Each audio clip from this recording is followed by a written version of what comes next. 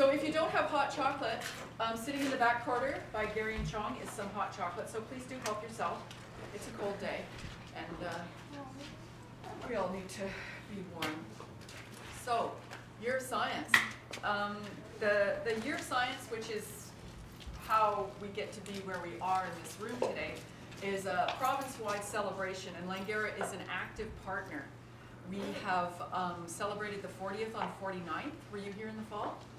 Yeah. In the sort of drizzly rain with the hot dogs? Did you go into the student union and see the science piece? The nurse piece? Well, that was one of the initiatives that the maths and science, that the Faculty of Science here at Langara undertook as part of the Year of Science celebration. Langara's planned activities for Year of Science would not be possible without the hard work of the instructors in the Maths and Science Division, and I'd like to thank them very much. And I'd also like to thank the Division Chair of Maths and Science, Gerda Kraus, who has put together with her faculty the programs that you are going to see throughout the week, the different speakers who are coming in to talk about different aspects of science. And I now want to talk a little bit about Science Works, this particular week of presentations by professionals who got their start by studying science. This event is the second. Did people go to the computing science event just earlier, up on the 3rd floor? Excellent, very good. And that was by Dr. David Usher of Mozilla Messaging. And now we are going to have a speaker who will talk to us a little bit about health sciences. And Dr. Reka Gustafson is a very accomplished woman and a very good friend. I first met Reka when I was in the pediatrician's office about 15 years ago. I brought my twin boys in, and they were infants at the time, and she was a medical student working with the pediatrician of the day, and she actually had a son who was just about the same age as my boys. And so it was only slightly surprising that the 3 boys should show up at the daycare together, and that's where we renewed our friendship. Reka has a bachelor's degree in chemistry, which was a very smart and good thing for her to do, as I'm a chemist myself. And she went on to get a master's degree in chemistry, which was also very brilliant. But then she strayed. She became a doctor, and then she did graduate work. She has her master's in health sciences and epidemiology. She's a medical health officer for the Vancouver Coastal Health Authority and a director of communicable disease control in Vancouver. And she's an assistant clinical professor in the School of Population and Public Health out at UBC. She's involved in surveillance, prevention, and control of communicable diseases, outbreak management, and interesting refugee health. So she, when I Googled her up, I found out that she has had comments about flu shots, typical flu season, 6-in-1 vaccine, which is sort of quite new, MRSA and C. difficile, HIV, AIDS, the toxic bus incident from 2004. So if you remember when the bus stopped on Granville and 49th and everybody thought they were sick, well, Reka oversaw that. And 100,000 condoms given out in the Athletes Village during the 2010 games here in Vancouver. That was a quote from the Huffington Post. So I hope Reka, and I know she's actually told me this, she's going to share her journey with you. And you're going to find that it had many challenges for Reka and surprising turns. So the takeaway message for you today about science is that it can take you places that you don't even know about. And you just have to let it happen. So, oh, she's also, I'm hoping for a little bit more detail on the Athletes Village. So I hope you will join with me in welcoming Reka.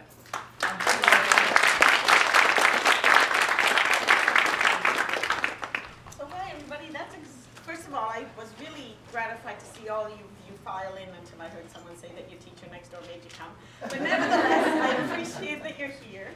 And I am going to tell you a little bit about what I do and how I got here, and the importance of an undergraduate and education in science to how I ended up where I am. So as Margaret said, I'm a medical health officer, which sounds very officious, but what that really is I'm a doc for public health. So when there is somebody with an infectious disease, they go to their doctor, and their doctor looks after them. I look after everybody else around them. Because whenever you have an infectious disease, or particularly a communicable disease, you got it from somewhere. And wherever you got it from, people around you can also get it. And you could have transmitted to them. So because it is the person with the illness that goes to the doctor, and the doctor doesn't have access to everybody else around them, there's this thing called public health, which is the branch of medicine that looks after the community. So that's what I do. It's really fun. It is it's a really, really fun way to practice medicine, because you're out there in the community and things, and unlike doing another specialty of medicine, like let's say you do nephrology, then every single person who comes into your office has a kidney problem. But I don't know what kind of problems are going to come in the morning. So I did have the toxic bus. The toxic bus was great. The toxic bus was one person who probably had gastroenteritis on the bus, managing to convince everybody else on the bus that there was a terrorist attack. And it was a beautiful example of a mass panic attack, is what it was, mass hysteria. But nevertheless, it can be that, it can be hepatitis A, it can be an evacuated building, the Electra building. I don't know if you all saw just before Christmas, the Electra building was evacuated in downtown Vancouver. I was involved in that. It can be ordinary communicable diseases like influenza, it can be HIV, it can be a lot of interesting things. But how did I actually end up here? Well, I graduated from high school like everybody else. Well, I was actually born in Hungary, but that has nothing to do with anything. And came to Canada when I was 13, and I learned English, which was helpful, and went to UBC. And I remember way back when, sort of having an inkling that I wanted to go to medicine, but I was Eastern European father with very strong ideas about what you're going to be when you grow up. And you're a girl, and you can do math, and you're going to. So I was guided into science, and at that time, I didn't necessarily think that was a good thing, but I now realize that there was a lot of value in what I learned at that time. So I did an undergraduate degree in chemistry, but I took quite a lot of mathematics as well. So I didn't just go up to second year calculus, I actually explored mathematics quite a bit further. So I did an undergraduate degree in chemistry and graduated. And then I went on to do a master's. Now, I ended up doing a master's in theoretical chemistry because I was basically frightening in the lab. And most of the TAs had to follow me around, because once something that looked like nitrogen to dry acetone off with actually was a faded H2, and apparently you're not supposed to dry acetone with that. So anyway, I got a little scary. I never did manage to make lovely pink flakes in organic chemistry like so many people do. Mine was always a brown sludge. But so I decided to go into theory. And theory was good for me because it was quite mathematical, and I ended up doing a master's here again at UBC with a wonderful supervisor where I was calculating how a theoretical liquid lines up to next to a theoretical wall. And it seems very obscure, and it was, and it was super fun, and it was really only, as far as I could tell at that point, was only going to lead me to an academic career, which would have been actually really quite wonderful to have an academic career. But it seemed very well set. There was a very well set path.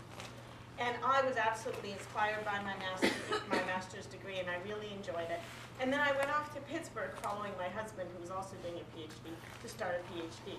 And it was there that I sort of had this epiphany that I actually was inspired more by the people around me and the way they thought about science than the actual topic. In other words, it wasn't really the specific topic for me. So here I was, 20-something, 24, 25, in Pittsburgh. Don't recommend it. I mean, 24 and 25 is great. Pittsburgh is a bit of a question mark. And having done a master's in chemistry and wondering what I was going to do next.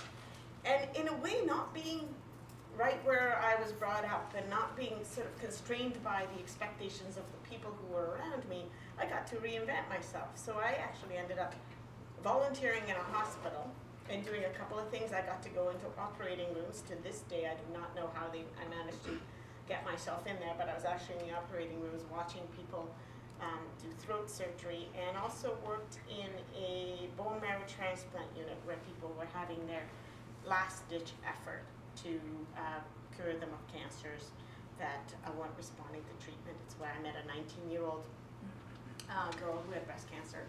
Yeah, I also met a woman with 2 daughters who was in her 50s, again having this last-ditch effort for treatment, whose only goal in life was to make it to her daughter's wedding and to one day visit Hope, BC, which I thought was very interesting given that she was in Pittsburgh.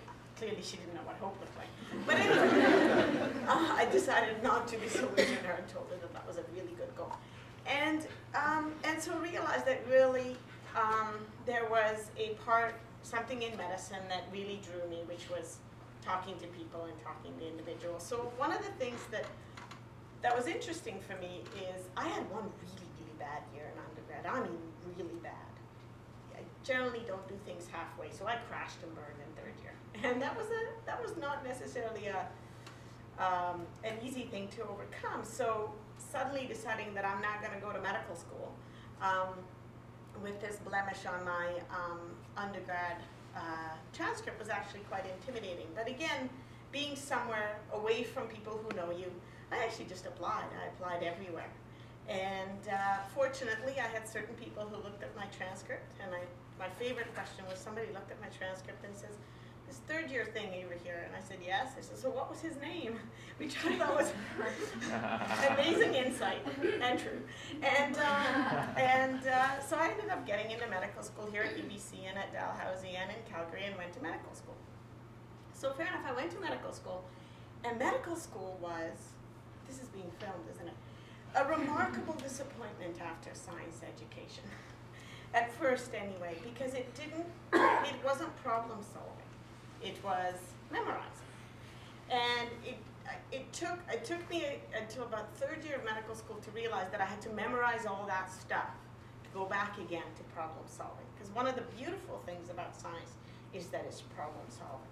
And you don't really actually have to memorize that many things as long as you understand the principles and what it is that you're trying to achieve. So I went to medical school at UBC, and just having a liking to do things the hardest possible way, decided to have a baby in the middle of that. And the baby was Margaret's son's friend, who's no longer a baby. And then another baby. And then I went into residency. And residency was an interesting thing because I think based on the fact that I had a scientific background, I actually picked a relatively unusual specialty, and that specialty is public health. And the reason I picked that was because it's one of the most evidence-based and mathematically rigorous specialties. In other words, you basically have to prove that something is actually happening on a statistical, mathematical basis before you have an intervention. You don't really react based on gut feeling. You react on evidence based on disease rates, changes in disease rates, and then trying to prove causation. So that's how I ended up where I am. And so right now I'm one of the medical health officers here in Vancouver who's mostly working with communicable diseases. So for example, if you ever have someone coming into Langara and say there was a case of hepatitis A and this many people need a hepatitis A vaccine, that's the kind of work that I do. But the thing that I wanted to tell you about a science education, which is sort of, as you can see, it was sort of a bit of a convoluted way of getting to medical school. And in fact, I probably went to medical school about 4 years later than most of my colleagues. And often I worried that what did I gain during those 4 years? And it wasn't really until recently where I have the opportunity to interact with a lot of other health professionals and making decisions that I realize what it is that I learned and what it is that I bring to the table because I did do science. And that's scientific thinking and rational thought. You'd be surprised how few decisions in the world are made based on evidence. And so whether you end up being a true practicing scientist or a physician or a teacher or a lawyer or a politician, if you have a good grounding in science, you will be the one person at the table who's able to make decisions and conclusions that have internal logic. And when I look back on what the most important course I took in my undergraduate, it's probably something called wheel analysis. Wheel analysis. Yeah, do you know what that is? Yeah. Okay. It's like uber Seriously? rigorous calculus. Pardon? Uber rigorous calculus. Well, it's not really calculus so much as just really proving theorems, right? And the beauty of wheel analysis, apart from the fact that you're in a class with all boys, is the fact that you take a few assumptions, a few mathematical assumptions, by which you have to prove a theorem, and the only thing that you have to stick to is your assumptions and some basic mathematical principles. So what it really teaches you, as you said, is rigorous thinking. It is rigorous, logical thinking. And I actually think that was probably the most important course I ever took, because it's surprising how little of that there is in the decision making in the world today. And whatever decisions you end up making as professionals when you're done your education, and by that I mean the broad range of professionals, if you're the person who has had a rigorous scientific education, if you're the person who can point out when there are flaws in logic, or when the conclusions that people are making aren't consistent with the assumptions that they have made, you will bring an enormous amount to the table.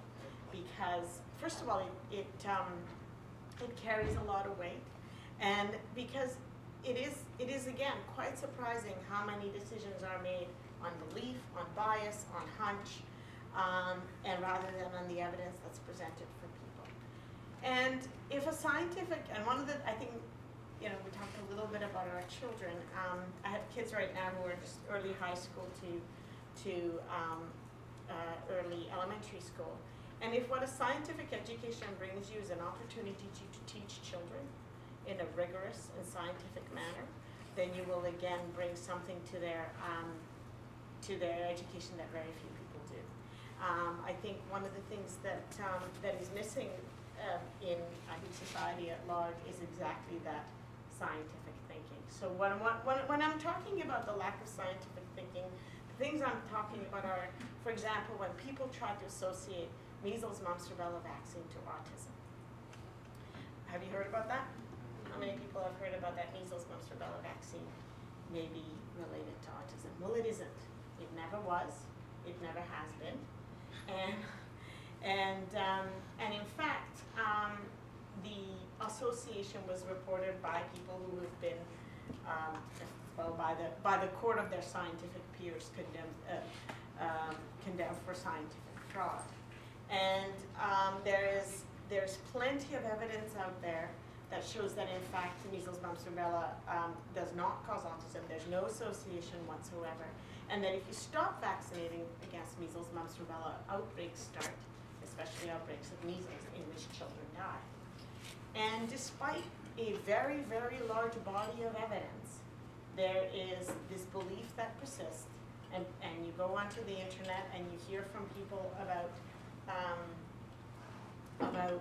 how there's an association, and people bring out individual bits of data that are refuted by large bodies of data, but they simply don't understand how to interpret data, how to interpret information scientifically. And sometimes you listen to the radio as well, and you hear things that just strike you as this is just wrong. One of the things that I, for example, found very disturbing is I was listening to the radio about a month ago, and they were talking about the concern about the rates of sexual activity among young people. And they were saying that a much higher percentage of children under 12 who are sexually active are victims of sexual abuse than people who are 14 to 16. Well, every child who's sexually active at age 12 is a victim of sexual abuse. So it's just a terrible, terrible way of interpreting data, because they didn't look at the definition of what they were saying. You take a group of 16-year-olds, some of them will be sexually active out of choice. You take a group of 12-year-olds, probably none of them will be. Therefore, a higher percentage of 12-year-olds will be involved in sexual activity against their will. So it was a terrible, terrible description of data. Or this morning on the radio they said, big concern in northern British Columbia because 1/3 of hospitals don't deliver babies. Well, that doesn't mean anything. What if there's 2/3 of hospitals well distributed delivering babies? Half of hospitals in Vancouver don't deliver babies. So again, it was just people randomly picking out data that actually doesn't mean anything. And so the reason I bring up these examples is because I think it's important when you're at this stage of your education to value it for its own sake, to value it for the principles it teaches you, the way of thinking it teaches you. And while it's important to think about goals, I think a little bit from my experience, it's also really important to be open to the opportunities that come to you, even if they weren't what you had planned originally. So I'm not a theoretical chemist. I'm not a professor of theoretical chemistry at MIT. That's okay. But I think everything I learned along the way helps me do the job that I do today, which seems very perhaps counterintuitive, and it's really what should really be helping me is medical school. But in reality, and that helps generally. But I think what's really helping is the fact that I was taught by chemistry professors, by mathematics professors, and by physics professors on the importance of looking at information objectively, evaluating information, and advocating for its use to make decisions. So that's kind of my story. And do you have any questions? You mentioned that when you did go to medical school, you were several years older than most of your cohort.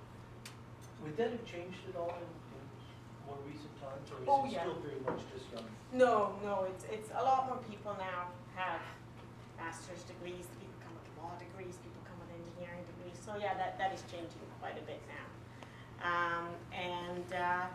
And so I think that's good. I think it means that physicians are a broader group of people. So no, I mean, I wasn't that much older than, there were a people who were a lot older than me, but for me, I wasn't the 21-year-old. And in a way, that was good. And it was interesting also going through medical school, having a baby. And I think that's the other thing that I often think when people are pursuing their education, that people have these preconceived notions of, I gotta get my education done, I gotta get my job, and then I'm gonna have children, and to wing it all. Winging it is good. Having had a baby, I had a baby in second year medical school, so I had timed it perfectly, finished exams on the 24th, baby was born on the 30th, and it was really, really hard, but it also gave you a perspective of what's important and what's not, and so that's the other thing, is I think a lot of times, especially through education, we have a path that we set out for ourselves with a specific end. And if you're passionate about the end, that's great. But if you're just sort of trying to explore, I think this is a really important time to explore. And I think there's a lot of, so when I look at the people with whom I went to undergraduate chemistry, I have one person who ended up doing a master's in chemistry and works for a local biotech company. I work as someone who did a PhD in chemistry and works for Environment Canada, doing environmental studies. One of them is a lawyer, and I'm a physician. So this is 4 of us. There's 4 of us met in first year, literally first day of first year science. We met at the steps of the bookstore. And so that's where we all ended up. And the 5th one ended up being a teacher. So in fact, we all took very different paths, and I think found the right ones for us. Yes. Your remark about the 12-year-olds engaged in sexual activity and how data is represented struck a chord with me, because I attended a presentation by a professor in the School of Population Public Health at UBC, and it was about sexual activity in First Nations kids and a relationship to first encounter with legal difficulties. And on this poster it said, average age of sexual initiation, 6 years old. And I remember being grossly offended by that, because, that's the flip side of what you're talking about. Sexual initiation is not an appropriate term when you're talking about 6-year-olds. And scientists just like media shouldn't Right. be alarmist, scientists sometimes need to step away from that clinical language and call a spade a spade. Yeah. Yeah, you're absolutely right. And that's the other thing, actually, again, brings me to something that is, I see a really important part of my job is lots of people collect data. Lots of people analyze data. They put it in graphs. And then we make decisions completely independent of those data. And I think the best decisions are made when those of us who know what it means actually advocate for its use. And so an example that you probably all relate to is the H1N1 pandemic. Yeah. What happened with the H1N1 pandemic is an enormous outcry when vaccine was in shortage. There wasn't enough vaccine and everybody said, why not me first? Why not me first? Why not me first?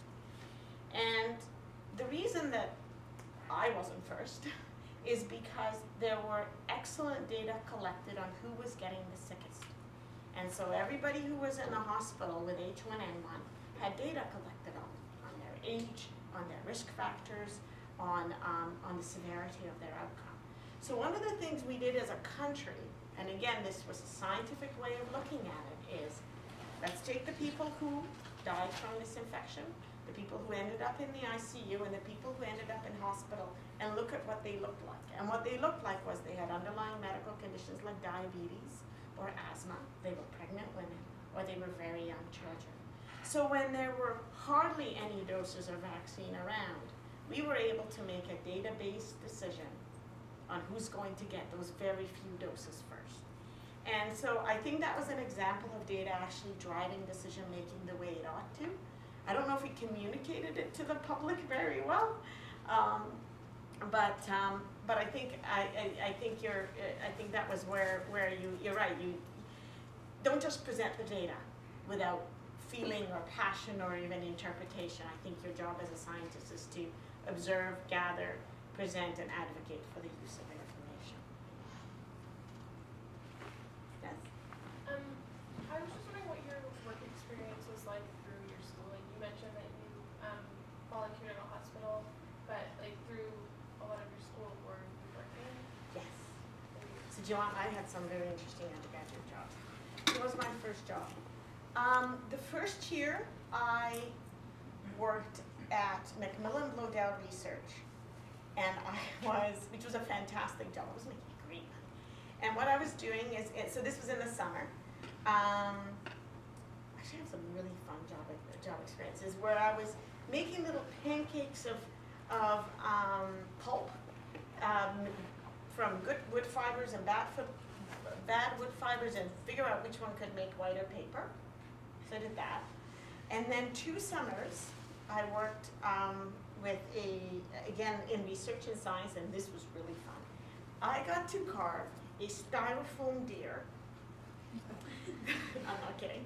And then put wires around it, and then put the coat of a white-tailed deer out, and then we took it up to the forest in northern Vancouver Island to demonstrate how the microclimate in new growth forests changed from the microclimate in old growth forest, and how the temperature regulation of white-tailed deer prevent them from going into new growth forests. I did that for 2 summers. And then I stopped doing those kind of jobs, and I just found myself an ordinary job, and I worked at a bed store, and I was selling these foam mattresses. And yes, I worked in bedding. And but the best thing about that job was that the very first day I got there, a woman came in. She was a Cavallarian. I didn't know what a Cavallarian was. So on very first day, I'm the newbie, right? And these mattresses cost thousands of dollars. And so I get the speech about how you sell mattresses, and we have this little booklet that said sell, sell, sell. And so the head of the shop is busy talking to a customer, and this other woman comes in, and she's a Cavallarian, and she was opening a home for children with Prader-Willi syndrome. Now, Prader-Willi syndrome is a genetic illness that prevents you from knowing that you're full. So the difficulty with these children is that they get extremely obese. So this woman walked in and bought 8 $2,000 mattresses from me the very first day. I had a job for the rest of undergrad. They loved me. So I did that, and I'm just thinking what others. So those are the. So I did work, and then I did that part time. I didn't do a lot of work part-time. I mean, I think that makes it a lot more challenging when you do work part-time. I think it's good to do. A lot of people get good work experience that way, but those are the ones that I did. I didn't do anything else. I think that was it. Yes? So I have a bit of a challenge for you about your comment on scientists advocating, or just something to discuss. I watched or I listened to an NPR Science Friday program a while ago, and they interviewed someone who wrote a book on global warming, and he was making the point that that scientists are too much playing the role of the politician, and they're using their scientific credentials as a false sort of boost of their authority to make political calls, when really there's not too much of a clear connection. So maybe you have some insight on that and its role in public health. Yeah, I do actually. We think about that a lot. And I think the scientist that gathers the information and publishes the information cannot be the same person who advocates for its importance. So what I'm saying is that you as the scientist have a project and you come up with results. You publish it. You cannot be the same person who advocates for the importance of those results, because there's a clear conflict of interest there, right? And so, for example, there's excellent example from the radio. There was a study maybe about a year ago I was listening to, and it was Dr. Mark Fitzgerald, who's a respirologist here in Vancouver, who was talking about a study they found that children who take a lot of Tylenol as infants, or there's an association between the amount of Tylenol you take in your childhood and childhood asthma. Yeah. And do you remember that? Yeah. And so he was asked, do you think there should be a warning label on Tylenol? And his answer was very appropriately, I'm the scientist, these are my results, I leave that up to the regulators. So what and that's exactly right. Yeah, but the regulators, I'd say the regulators have a responsibility to consult people like him, and to be the aware of regulators that. do, and I think the regulators, at least among some of the regulators, there need to be some scientists who are able to evaluate the evidence. Exactly. So that conflict is very real and it's very important. So one of the places where I worry about that a little bit is, there are a lot of people doing studies on injection drug use and insight and all that. It's very important that the scientist who does that study is separate from the person who advocates for its use and its importance, because they're in fact two different things. And so we recognize that, especially in public health. So for example, we make decisions about vaccines, about which vaccines are going to be funded, which are going to be part of the routine schedule. So what we then have is, if we ever, which we very rarely do, but even if we have someone present their original data to us, to the committee who makes those decisions, they then leave, and we consider those data in the context of data from everyone else. So I think that's a very important point to make. So when I say advocate for the use of data, it's subtly but importantly different from advocating for the importance of your own findings, because there can be an interest there. There can be a conflict there. Excellent. Any other questions or thoughts? Yes? Getting into medical schools, what's your advice on having to leave, your stories people have to leave the country and that sort of thing? Do you have any? Nearly failing third year seems to have worked for me. I think honesty. I actually think that that getting into medical school has a lot to do with the person you are, and what I would suggest to anyone who's considering that as a goal is to follow whatever you're passionate about, because that's what you're going to be the best at. And it's, medicine is a great job, but there's lots of other great jobs. So I guess, I think, again, for me, it was really good that I applied not with a class full of people who also wanted to go to medical school, but that it was just sort of a thought that naturally emerged. And I think that's another thing that the people I respect the most in their careers are people for whom it's developed organically. So they studied something they were interested in, geology, whatever, and did the best they could at it. And then an interest naturally evolved. To give you an example, this isn't about science, but he's not my brother-in-law, but this is a fellow who worked in the steel mill, because his dad worked in the steel mill and he didn't like that. So then he went and did an undergraduate degree in science, and that was kind of fun. And then he decided that he was going to do, I don't know if he did a master's, but then he decided to go to law school. And that was kind of cool, and then he did a master's in political science, and now he's one of the deputy prosecutors for one of the war crimes tribunals in the UN. So I guess what I'm saying is that every single thing he did because he was interested. So you can go from the steel mill to an international court of law as long as you're interested in what you're doing at the time. So I think that I would say that's probably the best way to do it, and maybe a bit of good luck. But I think it's one of the things that I don't think is always helpful is to be in a class full of people who are all trying to get to this goal. One of the things that I found is a lot of people who started their education saying, I'm going to go to medical school. Of the few people who actually left medical school, it was them. Because they never actually thought about whether or not they want to do that as a job. That's the other thing I think about any education is just think about what you want to do every day. What do you like doing? I mean, one of the things that, one of the reasons I think I ended up in public health is because I'm a bit of a ham. And in public health, you get to talk to large groups of people. And you get to make an argument, and you get to try to convince people of a point of view. And that's not something you get to do in individual practice. So that's, I think one thing that's worth doing while you're doing the education is think about what is the one thing that you feel you bring to the table. And there's a wonderful book, a local book called Everyone I Know is a Superhero, or All My Friends Are Superheroes, or something like that. And it's it analyzes people's foibles and characteristics, and every one of them makes them a superhero in one way or another. It's a really neat way to think about what it is that you're good at, and kind of work on that. Yes? Do you have any thoughts on science education in Canada, in high school, right? Compared with other countries, Eastern Europe, Germany, splitting up into streams. My math teacher from Vietnam studied things in high school that I see in third year. Yeah. And yeah. So I do. I came to Canada having finished grade 6 in Hungary, and the only thing I learned by grade 12 in Canada that I didn't learn in Hungary by grade 6 was exponentials. So the actual body of knowledge that I had was larger.